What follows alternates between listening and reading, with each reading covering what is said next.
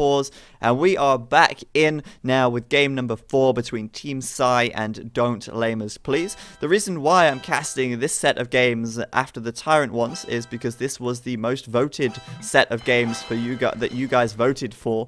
Now, each week, I will be doing a preview of what is to come in the week commencing. I'll be making a video every single week with the updates and the news about the Warriors coming tournament. And in each week's preview video, I'll be asking you guys to vote for which sets of games you want to see. And this was the second most voted set of games, so this is the one I'm casting, and after this we'll be casting Legion Clan versus the Kebab, because that was the third most voted by you guys as well. So this game now is game number 4. It is Nomad. It is a Nomad start, and we'll wait a little while until the players have their town centers set up and everything sort of sorted out. Now, in the Nomad start, you don't have set locations. You can have very awkward starting positions. You could have very great starting positions. It's all a bit of a luck of the draw, in a sense, and we'll just wait until the players get their town centers up before we introduce them. But so far, Psy seem to be very dominant, and Dandy B just donated another $1.24, but says, failed to add a message, haha, winky face. But I love what you do, Zero, keep up the good work. Well, thank you very much, man. I really appreciate it, and I will indeed be trying to keep this up. There's a lot of games to be streamed, a lot of games to be cast, and I'm going to do as many of them as I possibly can over the next week, until we get to week 2 of the tournament, and then I'll do as many as I can from week 2. So yes, we'll introduce the players and see who we've got from each team. Up to the very north of the map in the green, we've got Feng Xin playing as the Mayans for Team Psy. Now, over to the left of him in the blue, we've got Psy Air Abu playing as the Vikings. These guys are in the north of the map, and you can see that there is Feng Xin. And over to the left this way, if you come over a little bit more, we've got Abu just over here. Now, just down to the south of Abu, we've got No23. He's playing in the orange as the Chinese. And it looks like he's obviously going to be replacing James for this one. And down to the south of the map, I think, nope, he's not there. Where is he? There he is. Over to the right of the map in the grey, kind of surrounded actually by the Vic guys, we've got Mr. Yo playing as the Persians. So Mr. Yo kind of segregated a little bit. He's kind of far away from his teammates over here.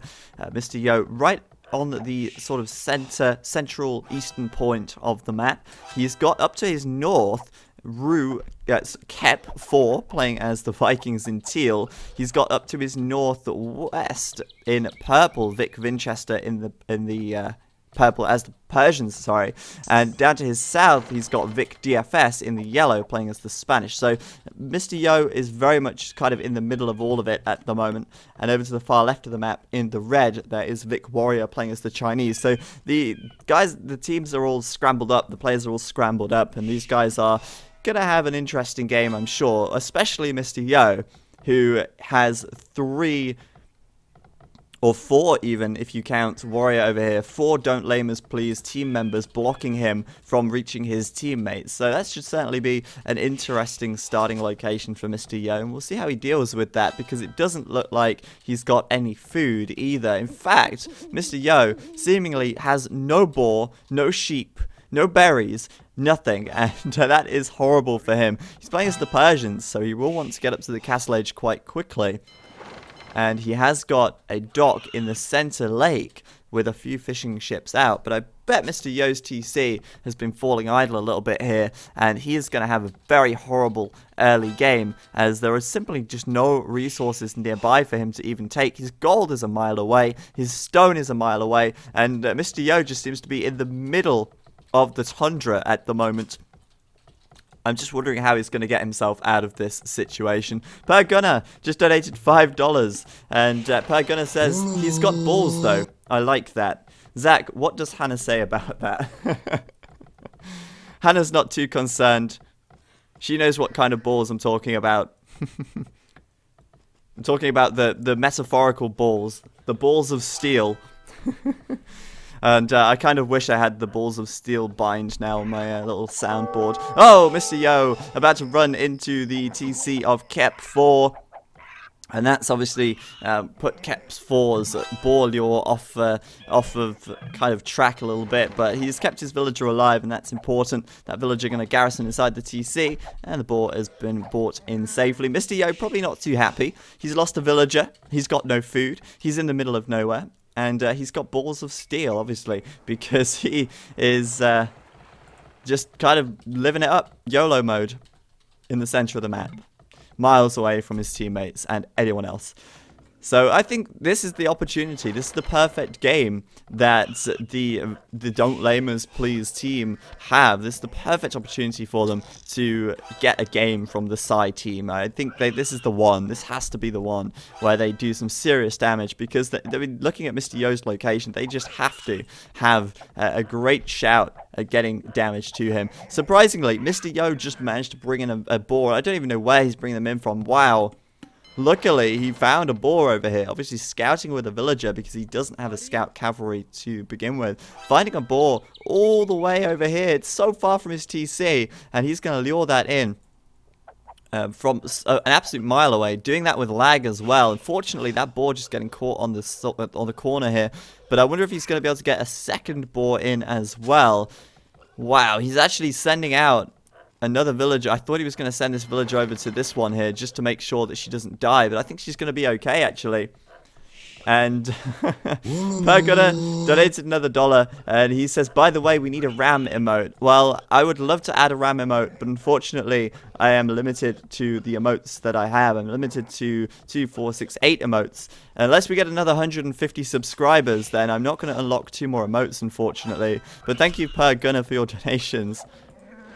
Very much appreciated. And if we ever do get to another 150 subscribers, then I will add a ram emote. There is no doubt about it. But yeah, Mr. Yo off to a pretty shaky start. Fortunately managing to get 2 boar though, and I'm very impressed by that. And we'll see how that one goes. Elsewhere on the map, Warrior here on this left side, he's got a great location. He's got gold right outside of his TC. He's got stone nearby. He's got sheep. He's got everything. And if Vic Warrior can get a fast feudal here, he's playing as the Chinese, so he's definitely had a good start due to the fact he is the Chinese and starts with extra villagers. If he can get a fast feudal, he could probably take out Mr. Yo's fishing ships pretty quickly on this center lake. In fact, Warrior's actually built a second dock now, docking both the center lake and the outside of the map, so that he can secure himself a little bit of pressure onto Mr. Yo's fishing ships in the feudal age. Obviously, these guys don't want to let the Psy team get free fish in the, well, for the rest of the game. If no one else docks the middle apart from the Psy team, then obviously the Psy team are going to have free fishing. And everyone likes free fishing because that is a huge amount of food extra that you can get. But Winchester up to the feudal age now. We'll see who else is feudal. Nobody else is feudal yet. Winchester with a really nice feudal time, actually. Very well played by him, and he is up with the towers, bringing them forwards and starting to pressure Feng Xin with some towers very quickly. And this is going to be pretty nice. Feng Xin, though, starting to wall himself up and making sure that Winchester doesn't get in too much of his way, I guess. He doesn't want to have towers coming up behind his wood here, and although towers could come up on the right side, out of range of the TC, because the tower has an extra 2 range, Winchester is not going to be able to hit the wood right at the back very easily. And Feng Xin keeping his cool by the looks of it. Going to go take the deer and the berries at the back, I think, as well. Might even split his lumber back here. But nice, good play by Winchester early on. And who else is now feudal?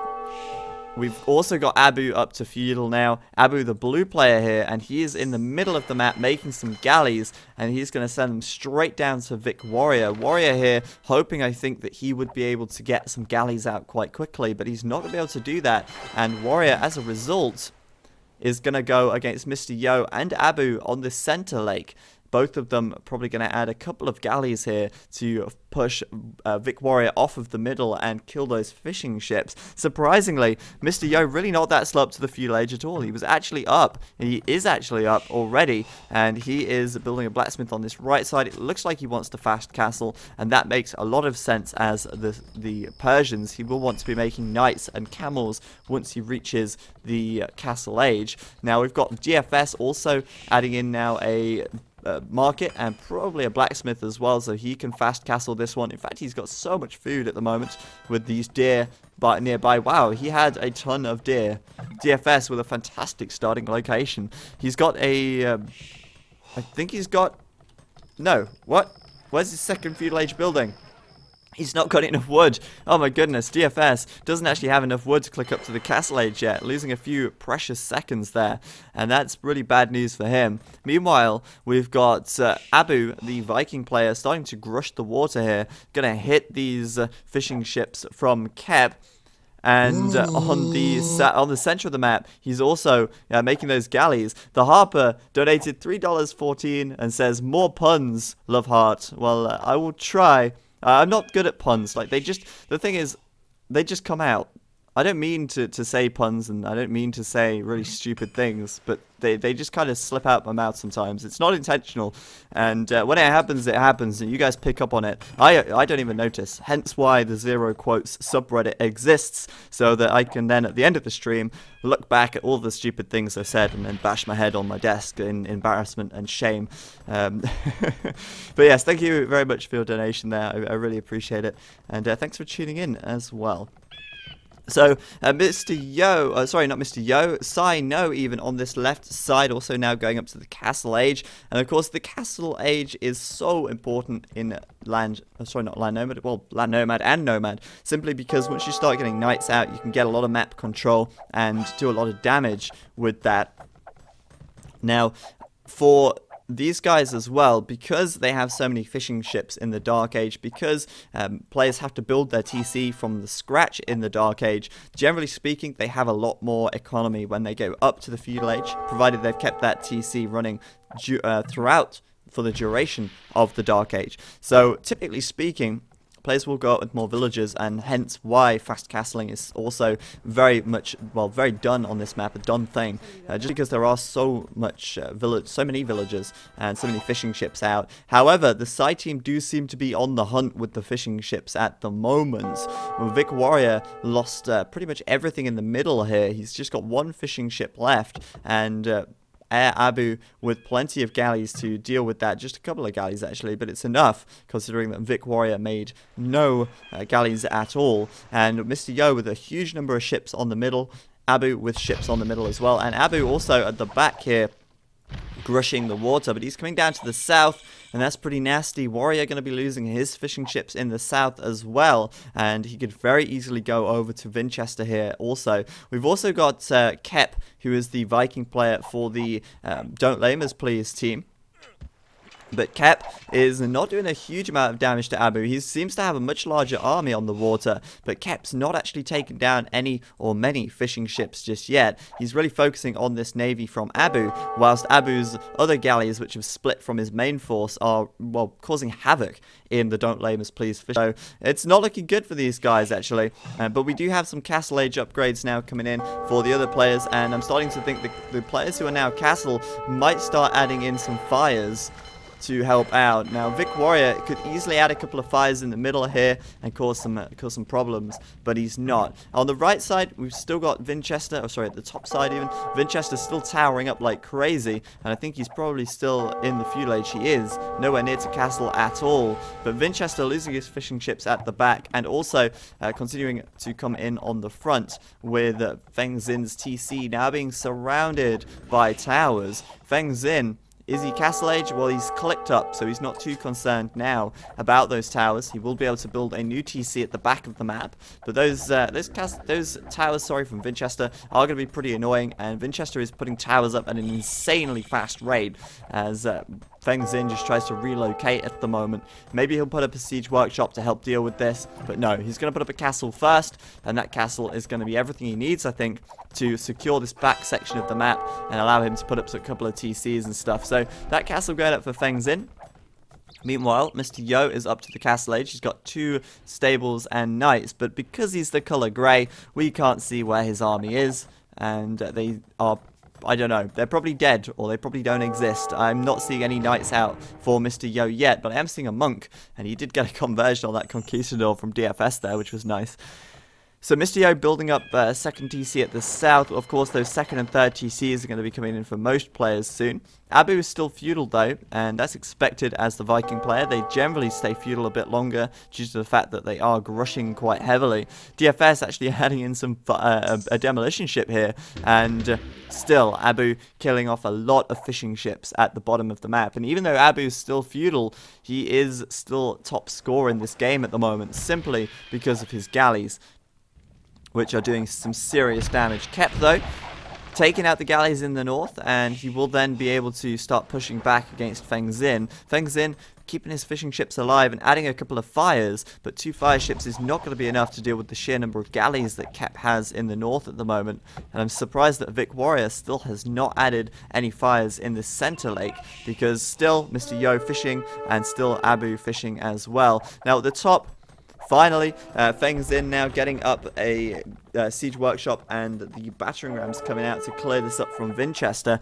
Winchester looking like he's going to be in a bit of trouble here, as he has firstly lost all of his fishing, and he's also done so many towers that have had very little effect. They have pushed Feng Xin off of one lumber camp, and Feng Xin still got the castle time faster than Winchester. He's still got this castle up, and now he's cleaning this up from Winchester. There's not a lot that Winchester can do but run back, wait for the castle age himself, and then just try and buy himself some time so he can build up. I'm just amazed that Mr. Yo here, so far away from his teammates, yet the Don't Lame Us Please team have done nothing against him. He's just sitting there with a few knights, a conquistador, and DFS, no pressure at all. Kep, of course, no pressure either, because Kep is still feudal and he is doing a lot of water pressure. He's not clicked up to the castle age yet, and now he has knights outside of his palisade walls. Knights which are going to break down these palisade walls very quickly, and Kep really should have walled this up with stone, but Mr. Yo is in.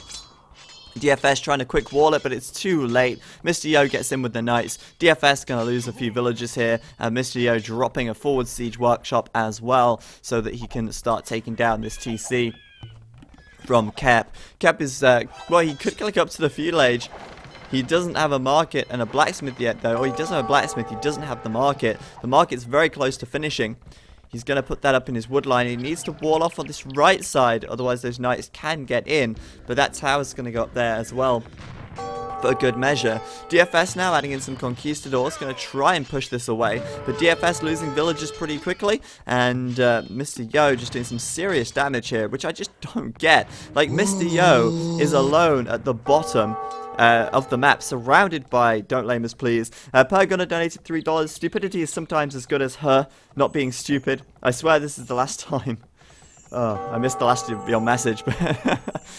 Dude, yes. That is me saying stupid things, basically. Thank you, though, for your donation again, and I really appreciate it. But my quotes are terrible. My quotes are nonsense most of the time as well. Mr. Yo here, unable to fight those galleys. He did have a good shot at it, actually sinking one, and Mr. Yo is still causing havoc inside of Vic DFS's base and Kep's base here as well, putting on that some pressure with the siege workshop. He's got a large army, and like I said, I just don't understand this. How did the Don't Lame Us team not crush Mr. Yo out of the game earlier on? I mean, Winchester needed to go south, Kep needed to go south, and DFS needed to go north, and they would have had 3v1 on Mr. Yo there, but I just, yeah, don't really get that. Second castle up for Feng Xin, though, and now, obviously, Winchester's the one that's being tower rushed, but not quite with towers, with castles. Feng Xin putting those castles up on the front, just causing trouble there. On this left-hand side, it looks like Warrior's doing okay. He's got some monks out, and he's going to convert these buildings from No 23. No 23 putting up a castle, though, and it's the simple defense. One single castle is enough to push a monk rush back, because the castle will be able to keep the monks at bay, and those monks might get a couple of conversions here or there now, but ultimately, when that castle goes up, they are not going to make it in, and you'll see immediately, if those monks are standing by, that castle will cut them down in an instant. One shot of arrows and those monks are dead, and they now cannot push through that gap. And maybe they could come over this side and get a couple of villagers conversions, but is it worth it at this point? Not great for Warrior on the left side. On the water, Abu's got full water control, and, well, actually, no, he's not got full water control, but he has killed everybody's galley, everybody's fishing ships, it seems. Kep gonna go and clean up those fishers from No 23, but in the center of the lake, Mr. Yo and Abu still fishing. Now, on this right side, Mr. Yo's army breaching those walls once again somehow. Must be through here. And he is putting on some serious pressure onto Kep now. Kep's finally made it up to the castle age, but those rams are coming in. But DFS coming in to try and help out with some conquistadors. However, there are camels here from Mr. Yo, and camels will have an attack advantage against the conquistadors here. They're outnumbered, and they are going to have a hard time. The conquistadors are great, but you need a few numbers of them. You need a few of them even to be able to do damage, cause some serious damage. But wow, there's the GG already for the Don't Lame Us Please team, as Kep's base gets demolished by Mr. Yo. And these guys just seem to have nothing at all. Like I said earlier, I still feel like DFS probably the weaker link here. I mean, Mr. Yo, no, not a single bit of pressure onto him at all, and he was just so far away from anything. I mean, Winchester trying the forward tower aggression on Feng Xin, but it just wasn't enough. And as soon as Feng Xin got castle and started putting those castles up in retaliation, yeah, there was nothing left that that Winchester could really do there. He was getting plumed archers on his ass, and that amount of plumed archers will take down knights very quickly. Not good play by the Don't Lame Us Please team, really. Getting taken out very quickly. And meanwhile, Abu also getting up to the castle age there. He'd done the damage on the water already, and he could either fall back and sling, or he could go aggressive with some monks and try and get conversions on Winchester's army, supporting Feng Xin in the center of the map. Warrior also trying with the monks, but against a castle which No 23 put up in a good time, he didn't manage, sorry, to do too much damage. So yeah, the Don't Lame Us team just don't seem to be able to get a